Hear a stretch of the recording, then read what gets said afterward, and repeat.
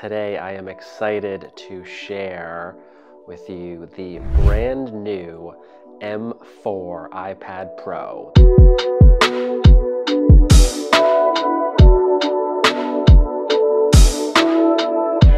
Using the newest generation of Apple Silicon, the M4 generation. Now, you might be wondering, why is the M4 chip so special? Why am I so excited about it? Well, I have some specific and at times broad use cases for the iPad, and particularly the iPad Pro, why I went with this model and the M4 chip. I want the ability to, while I'm traveling, on the fly, on a plane, in a hotel, to be able to edit high quality raw footage on the go, and also dabble in some 3D rendering and modeling, as well as what I primarily was using the iPad for before, digital illustration. All of these things are kind of like a wide tapestry of my use cases for this machine, and why I'm excited to see how much I can get out of this M4 chip. It comes just about as close to Apple's full vision of that magic pane of glass. I mean, you hold it, it's so light, it's so thin. Like, I think it's just a shade over 5 millimeters. It's absurdly thin, it's absurdly light. A little bit worried actually, it's kind of fragile. I don't want to break the thing, so I'm being very delicate with it until I get a case.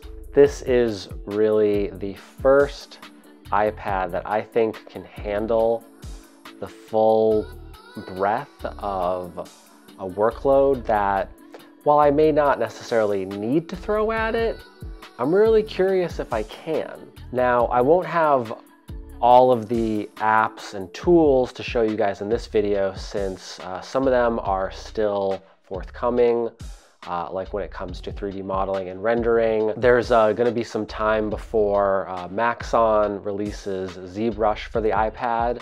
I applied to the beta, so if I get accepted, then I'll most definitely share with you guys my experience using ZBrush on the iPad. We will take a look at Resolve, and I wanna see just how far I can push the iPad Pro with the high quality raw footage that I have on hand. And we might get into digital illustration as well, see how that has improved with the new Apple Pencil Pro, which has a fun little squeeze gesture and the ability to rotate the tip to get different kinds of brushes.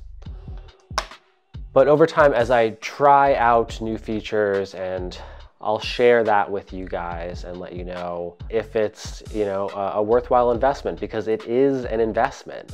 For some people, this is like as expensive or even slightly more expensive than a laptop, which is going to be more functional in many ways than an iPad, unless, you get the Magic Keyboard. I am also planning to get that. So I can talk to you guys about that in a future video. But first, I want to take a look at this new iPad Pro alongside the previous iPad that I had. This model here is the 2018 model. I've had it for about 5 or 6 years, I think. This was the model that was, I believe, the last one before Apple started putting their M series chips into the iPads. They're really basically the same size. The new iPad Pro does have a slightly larger screen by like 0.1 inches. So it's a dedicated 13-inch model versus 12.9-inch model on the older one. But yeah, I haven't upgraded in like 5 or 6 years, so I was definitely due for an upgrade. And this iPad Pro, while it has been a great tablet, I've loved working with it over these past years, there's not a lot of really intensive work that I can do on it. I can't edit videos on it really.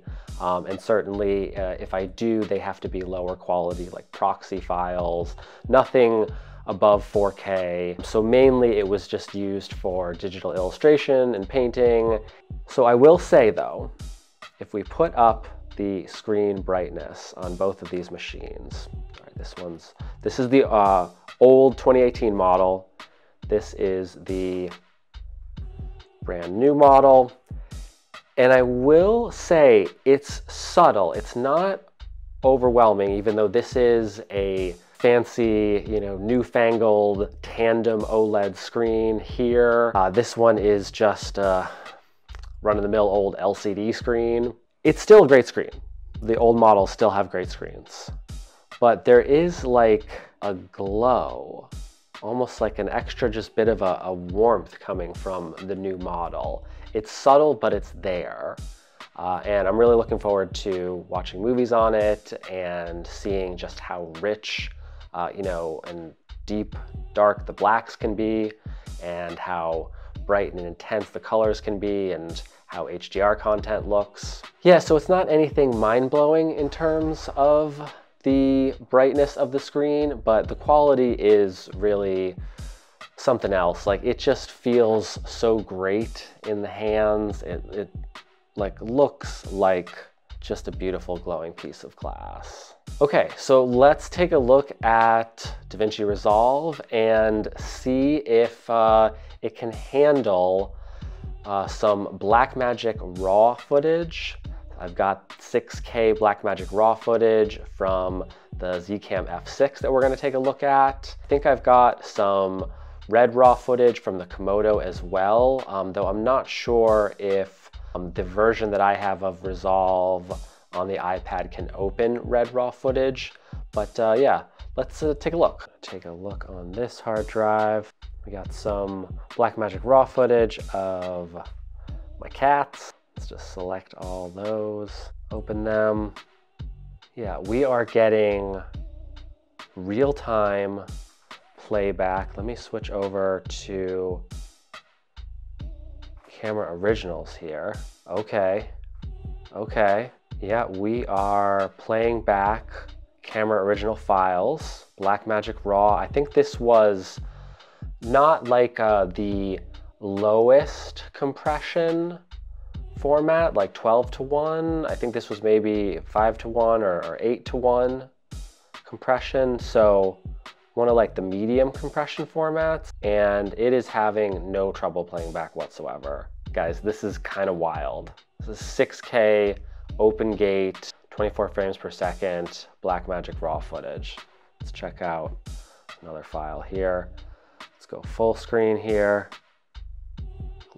Look, I'm just gonna scrub through. No problem at all. Yeah, this is playing back just amazingly.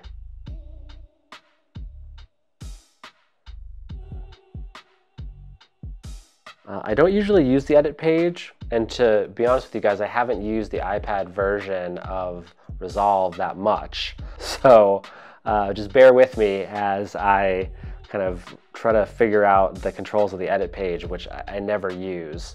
That's the one thing about the iPad version of Resolve, is that you don't get all of the pages of the full version, like the desktop version of Resolve, just out of the gate. Okay, so we can stack, we can snap. Check out the neighbor's dog. He's such a cutie. He's a big old fluffy guy. Yep, we're cutting between these. Throw in a little transition. A little noise dissolve. Ooh, yeah, look at that. No problem whatsoever with that noise dissolve transition. Let's take a look over in the color page now, where we have the full RAW settings. We can tweak those just like we can in the full desktop version. Okay, and I can choose full resolution there, 6K decode quality.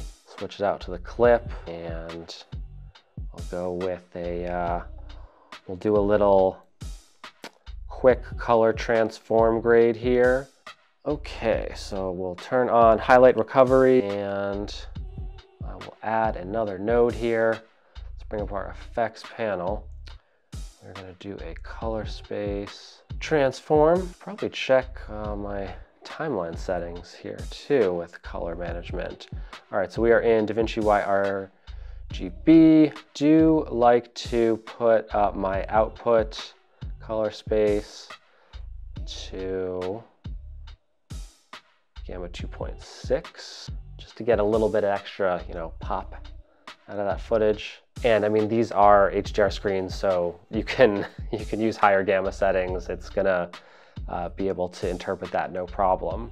All right, so we're converting from, our input color space is Davinci wide gamut and Davinci intermediate gamma. And there we go, we've got a nice contrasty image outputting to a Rec. 709 format. We converted it from the kind of Blackmagic RAW, Blackmagic Design color space, I think is the default, to Davinci wide gamut and intermediate, and then convert that to Rec. 709. And that is playing back just fine. We'll go back over to our edit page here.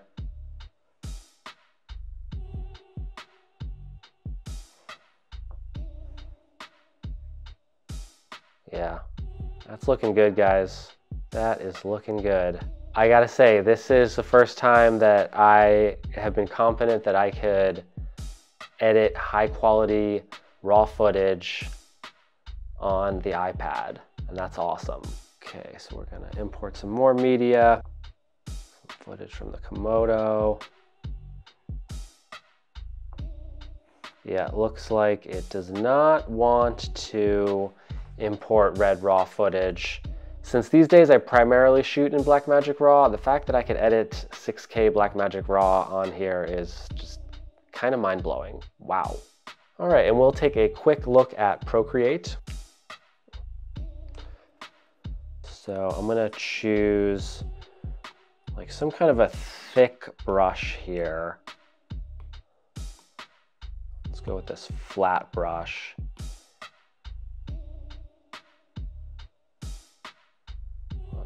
See, I don't, this one.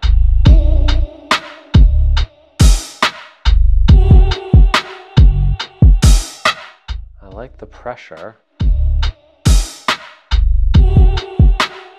So when I double tap or squeeze, there's now this nice little vibration, little haptic feedback there. It's kind of satisfying. So I can do a little double tap to switch between the brush tool and the eraser, which of course was possible before, but having that little vibration feedback to let you know that you're switching tools without having to double check, look at the tool in the toolbar.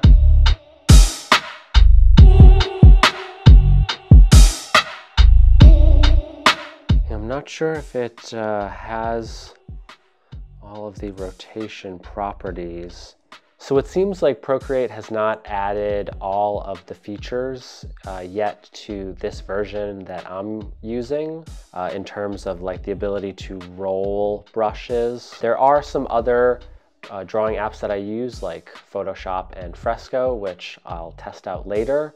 But I think probably there's, gonna have to be some updates to some of these apps. This device just came out, so I was not expecting all of the new features with the new Apple Pencil to work right out of the gate. So I'll update you guys in the future. Let me know if you want me to make some future videos that are more dedicated to the digital illustration, drawing, painting capabilities of this iPad and the new Apple Pencil. All right, guys, that's gonna do it for me here. I'll come back to you with some more information as I put the M4 iPad Pro through its paces, but my initial first reaction is, wow, awesome. So smooth, so clean and effortless. Yeah, I am gonna be bringing this guy with me on all of my travels. And if I can use that tool on the go, if I can keep my creativity flowing, and regardless of what situation I am, I can still work on a project, work on an edit or an illustration, or even a quick, model, sculpt, or render. That's the dream, right? Just wherever I go, whenever an idea comes to mind, I can grab my magic pane of glass and start creating right then and there. All right, guys, thanks for watching. I will be doing some more iPad Pro content in the future, so stick around, stay tuned, and subscribe to the channel so you'll be able to catch that content the moment it's released. All right, I'll catch you guys in the next one.